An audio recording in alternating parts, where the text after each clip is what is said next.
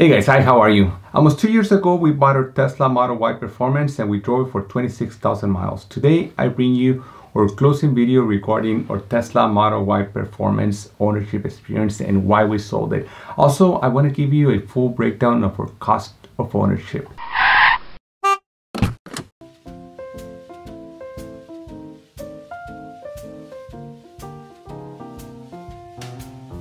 Right before signing the paperwork, I was debating whether I should lease or buy our Tesla Model Y, and I decided to buy it just to have the option of doing what I just did, which is getting rid of it after less than 2 years. So I knew that I wasn't keeping it forever, and I just didn't know how long I would be keeping it. When we ordered a Tesla Model Y, this is what I thought. I buy it, I install a home charger, and I live a life of convenience where I only charge it when I go on long trips. 300 miles of range should take me a long way. We do a lot of weekend traveling, and our usual round trip is about 300 miles. We live in San Diego, so we go to LA and stuff like that, so it was a perfect car for us on paper. There's one main reason, and there's other reasons that play a lesser role in our decision of letting go of it. In this video, I'll tell you what I liked, disliked, and hated about our Tesla Model Y Performance. But first, I don't want to drag you along for too long, so I'll tell you straight up the main reason why we got rid of this car, in case you don't want to watch the whole video. It just wasn't the right car for us, plain and simple. It took us, what, 21 months to realize it? It wasn't, mainly because we don't have a home charger and because we do too many weekend trips and charging is annoying and inconvenient. That is the main reason, and in this video I'll go over the rest of my impressions in case you're thinking about getting a Tesla Model Y or any other EV and you don't have the option of installing a home charger. I think that my testimony is valuable because I did most things that a person can do with the Model Y. I drove it in many different scenarios, the heavy rains of the south, the high temperatures of the California desert. I took it to Mexico, I took it across the United States, I off-roaded it, and I put a lot of freeway miles on it. I also did 95% of charging in the Tesla supercharger network. So for those of you that are afraid of shortening the life of the battery by fast charging it in excess, I have great news. The battery degradation was less than 5%. I honestly think that the Tesla Model Y is the mid-size electric SUV to beat. In our time with it, we took the Model Y on road trips to Las Vegas, Santa Barbara twice, El Paso, Texas twice, and Florida. In the last 9 months alone, we put over 16,000 miles on it, mostly freeway miles. So as you can see, we put our Model Y to work. It was in a garage queen, and in these multiple trips, the EV was always out of its element. And today I bring you this video to give you an idea of what it's like to live with a Tesla Model Y as a daily driver without the convenience of a home charger. Let's talk about the cost of ownership of our Tesla Model Y after 26,000 miles. Our MYP had a price tag of $63,290 plus $710 of fees. So let's round it up to $64,000. And I want to be as fair as possible in this computation, so I won't include sales tax or interest. I sold it for $46,000. So during my ownership, the Model Y lost $18,000 or 28% of its value. I sold it to CarMax, so obviously I would have gotten a lot more money if I would have sold it private party. And I saw some comparables for sale as for private party for around $50,000 to $55,000, but I don't know how long the people were sitting on these vehicles. There were other expenses associated with the Model Y. Let me explain. Because I live in California, we bought it here, so in sales tax we paid $4,900, and I got an excellent APR at 2.49%. So in interest, I paid about $2,000. I also paid 5 months of FSD subscription for a total of over $1,000. So in total, I paid almost $26,000. To that, deduct the state rebate of $2,000 that I got. So the final cost of ownership was about $24,000. And those of you that follow my channel should already know that I had thousands of free referral miles, so I only paid about $200 of charging fees right at the beginning of my ownership. Please let me know in the comments if you feel that I did the numbers wrong, because I want to be as honest as possible. Now, let me give you my final thoughts about the Model Y Performance. The looks. The design language of Teslas is very love it or hate it. I liked it. I didn't love it. Very bland, and all Teslas look pretty much the same, so I'll say the looks are boring. And if you consider the fact that I live in San Diego where there's thousands of Teslas around, the looks get old very quick. I believe that there's other attractive EVs out there, even within the price range of the Tesla Model Y performance. The interior, I loved it. It never got old. Yes, it's plain, stark, but I really liked it, especially in white. Very simple, ergonomical, straightforward, and the massive glass roof offers breathtaking views of the skies above you. Visibility is great. The sitting position is awesome. The seats are very comfortable, and the cargo area is very generous. It was practical and fun to drive despite the fact that it's so automated. With single-speed motors, you don't get the sensations of a traditional automatic transmission. Then the autopilot does most of the driving for you, which on long trips makes a huge difference, as you can relax, just play music and enjoy the road.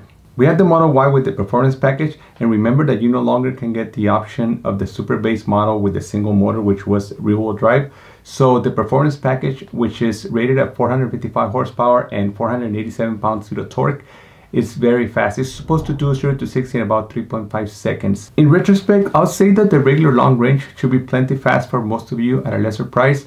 And remember that it will give you a few more miles worth of range at 330 versus 303. Yes, it's not as quick, but you can do 0 to 60 in under 5 seconds, which is very impressive. I was never able to get close to the 303 miles of range claimed by Tesla, even when I really tried to baby the go pedal on long drives. And this is the lowest that I ever ran my car. I arrived to the supercharger with 10 miles, and it's all my fault because last night I had 186 miles worth of range, and I had to drive in the morning. At 5 in the morning I had to get on the road to be at my sister's house, so I just didn't want to go and drive yesterday to the supercharger.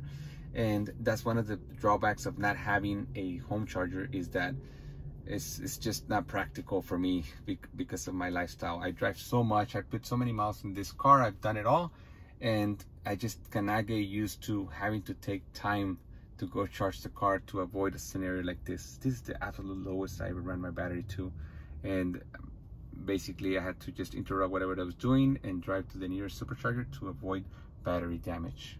I could count on about 250, 260 miles, but please let me know in the comments if you're able to get more out of that 75 kilowatt battery.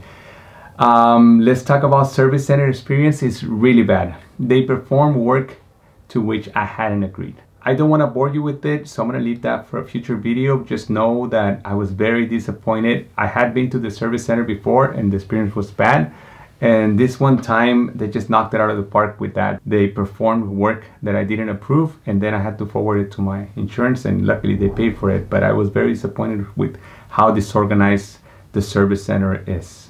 Let's go back to range and charging. While going on road trips on your Model Y was amazing because of how comfortable, roomy, convenient, and practical it is, the constant stops to recharge got old, especially in the second year of ownership, the last 9 months, because of how many long road trips we made. We will let the route planner figure out stopping for us, and sometimes he will make me stop too many times for short charges when I felt that I could have made it to the next charger. But I guess that's the most efficient way to charge it. We only had FSD monthly subscription off and on for about 5 months, and in total we paid over $1,000, which wasn't bad compared to buying the FSD outright for $10,000 or $12,000 nowadays. Here's where you have to think if it's worth buying the package based on the average length you hold on to a car. In my case, about 2 to 3 years, so it would have been a financial mistake to buy the expensive option.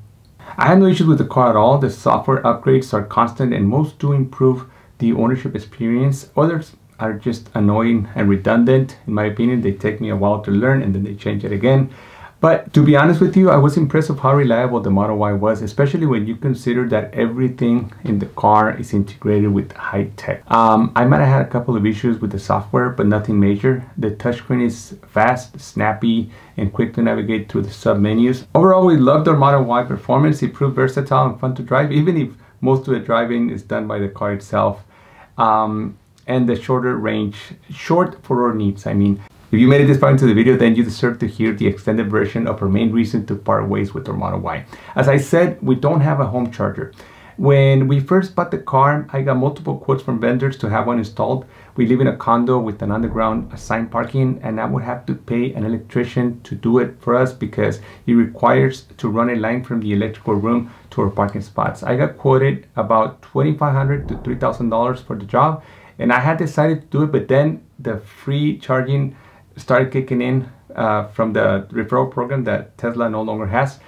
and I just never followed through with the home charger installation. Then add the fact that most of our driving is on weekend getaways, and that's where we started realizing that an EV for us in 2023 is not the right car. Or maybe we're not the right people for an EV.